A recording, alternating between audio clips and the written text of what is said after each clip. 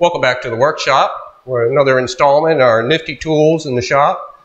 Today I'm looking at two Fore planes, or large bench planes. This is a Craftsman and this is a Stanley. These are both planes that I bought at antique stores or consignment stores. This one came from Williamsburg, Virginia. This one came from Morehead City, North Carolina, and antique stores in both locations. The Stanley line is probably a little more well known. The Craftsman is pretty prevalent in the US. These were actually probably made by Sargent. It has indications on the blade, BL, which means Sargent made, but that's the blade, that's not the plane. I got this one first and used it for a long time. I got this one several years later, but actually this is the one that's used almost all the time now. And so we'll look at both and what they can do, and I'll give you a little bit of history, but some of you may already know a lot on both planes. There's not a lot of, in fact, when I looked up information on this one on the internet, what I got was posts I had done in the North Carolina Woodworkers group specifically about this plane. So it's not a lot of information out there, or if there was, it's been taken down, or who knows. If you know a lot about this plane, the Craftsman, let me know in the comments.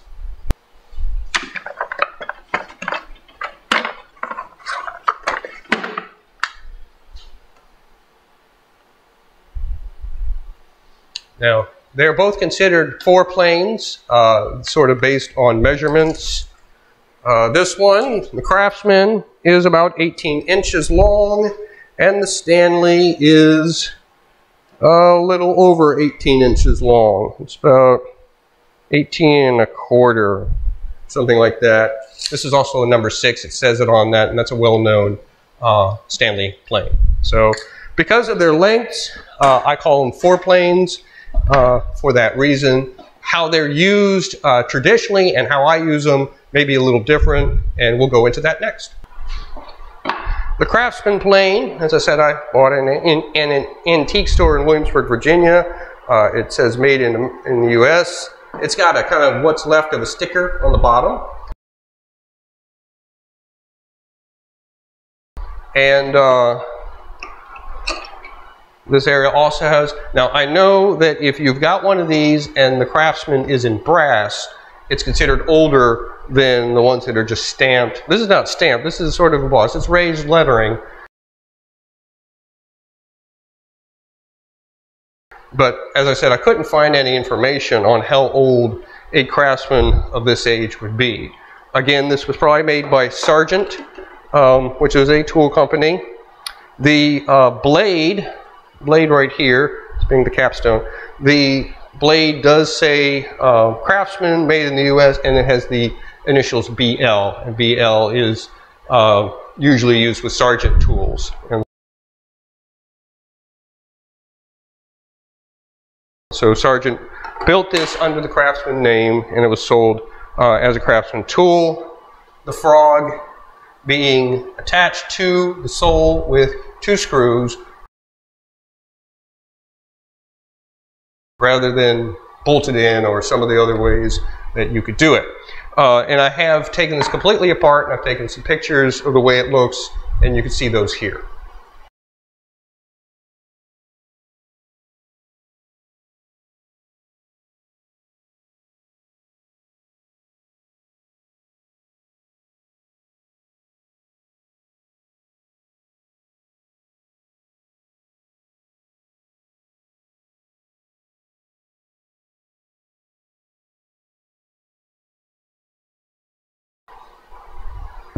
Now, a lot of people use their Fore planes as a scrub plane, and I have not done that yet. Now, when I got this one, this was the first longest plane that I had ever gotten. I had jack planes and smoothers, but this is the longest sole, and I should also point out it's got that corrugated bottom.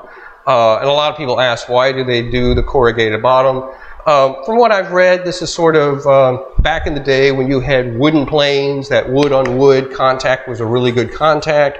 When they started doing metal, the metal to wood was not as, they didn't like it as much, but that's where they were. And so actually if they could have the least amount of the metal facing or touching the wood, they felt they would go faster. And so this corrugated pattern, sometimes it would have lettering in the bottom. It would talk about what kind of plane it was, but it was taking some of the metal away so you didn't have a complete metal to wood surface. Of course, modern planes are all, for the most part, metal. There are people who make wooden planes still, but for the most of the metal ones, it's all metal, and there's not this corrugated business. For me, I don't mind the corrugated. I've used this one. The other one is not corrugated, and so who knows? A lot of you probably know this, that taking a candle, putting a little bit of candle wax on the bed or the bottom of the plane helps it to glide a little faster over wood. That's not really for speed. It's more for just having a smoother cut or a smoother shave. And so I use the candle wax, especially out here in the garage where there's humidity. And these planes, well, this one stays out here all the time in the bottom of the Dutch chest. The other one lives in the top of the Dutch chest, which is put away sometimes when weather is inclement or that sort of thing. But for most of the summer, it stays out here because the workshop stays out here. So since I was not planning to buy or acquire a joiner, which is really long, up to 24 inches, the Dutch chest was made to hold a joiner up in the front, but I decided instead to put my put the Fore plane there, and I redid the inside so it could hold a Fore plane and a block plane. And actually, those two were bought together. That's the other one. For this one, this was the longest plane I had, and so I was going to use it as my joiner more than I would use like a jack or something like that. A lot of people will take their Fore plane and they will alter the blade basically down so it can be used as a scrub plane. And so a scrub plane, you take usually the corners of your blade, chamfer them down, wear them down, so it's more of a scoop. And that way you're taking more wood off. And so you get a board, you want to get as much wood off as possible. It's like a thickness planer. And so for a machine, a thickness planer machine, you could use this to get as much of the wood off before you start using some of the other planes. So when I bought this, I wasn't going to do that. But now that I have two, I've considered it. I still haven't done it because this is such a nice blade. I really don't want to damage it to make it into that kind of a blade. I could probably go to an antique store and get something like this, use it in this plane and do it that way. But for now, it is a backup Fore plane when I don't have the Dutch chest in the room. So that's what I use it for.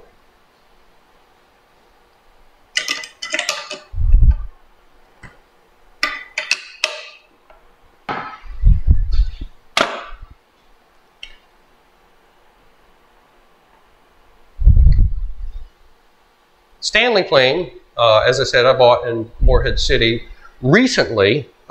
This is a Bailey. It's got the Bailey in the front. It's got the number 6 in the back.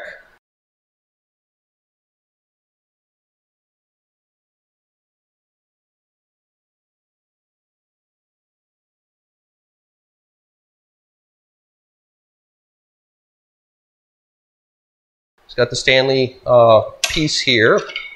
So, and then the blade is a Stanley blade. So this is a really good package that I was able to acquire. A lot of times something is missing. And so the frog sort of screwed, bolted. Well, I would say that that is screwed down, meaning I can take the screws out and remove it, as opposed to bolted in or some of the other ways that they are. Those of you who know a lot about the Stanley number 6 can probably tell me exactly what age or time period this is from. I'm not quite so sure. The front ball and the back handle are probably original to it, but it's kind of hard to tell how accurate that would be. Because this is such, so when I bought this and a block plane, a Miller Falls block plane, and they work very well together. And so they're kept together in the Dutch chest. Because this blade is so nice, and sharpens so well. I don't have fancy sharpening equipment, but when I do sharpen it, it sharpens so well. I use it a lot for taking off very thin pieces for finishing items. If you have seen the Jigs and Helps Part 2, you will have seen this being used with the shooting board.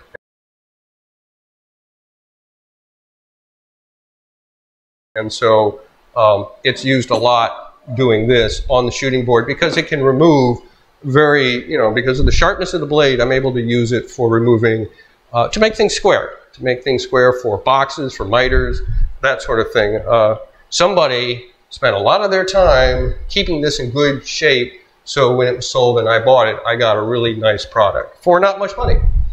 And so that's how it works at an antique store sometimes.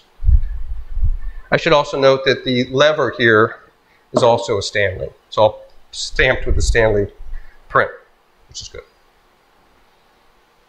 Giving these two a little spin, a little workout here. We've got a board here, pine board. I believe the grain is going in the correct direction this time. Get this all ready to go.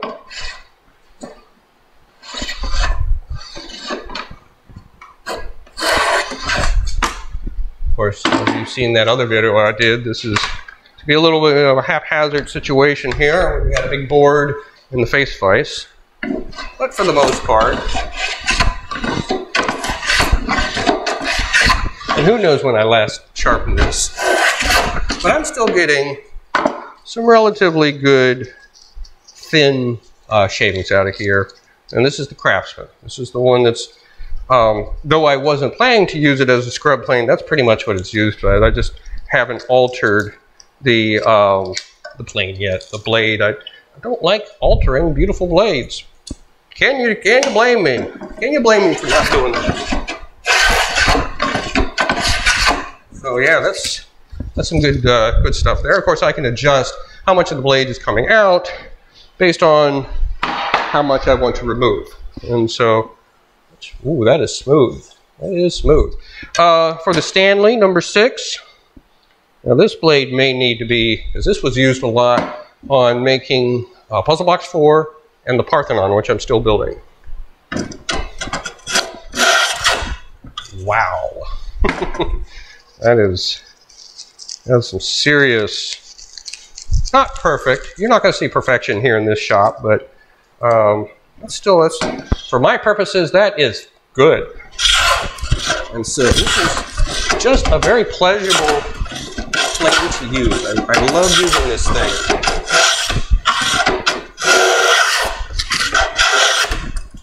Yeah, I probably could use a little fine tuning on the sharpening, but this is really a pleasure to use. And so that's why I try to use it only for a shooting board, for some fine plane. It can almost be used as a smoother, although it's really too large for a smoother. You can really it's because of how well it's been sharpened and kept by previous owners, what I get today is a really nice product. If you have not seen Jigs 2, this is a shooting board that I made that clamps right into my tail vise, and I can use with, you could use it with a shooting plane. I don't have one, so I use my Stanley No. 6. Here's a little piece of wood that we can use as a try. It's good for getting some small, you can see what's going on there. Little pieces of wood are just coming out. It gives me a good square back surface, very smooth, and that's what I like to use this plane for. So it spends a lot of its time on its side, on the side of the plane. And so that's very helpful for me here in the workshop. And that is the Craftsman and Stanley No. 6 Fore planes.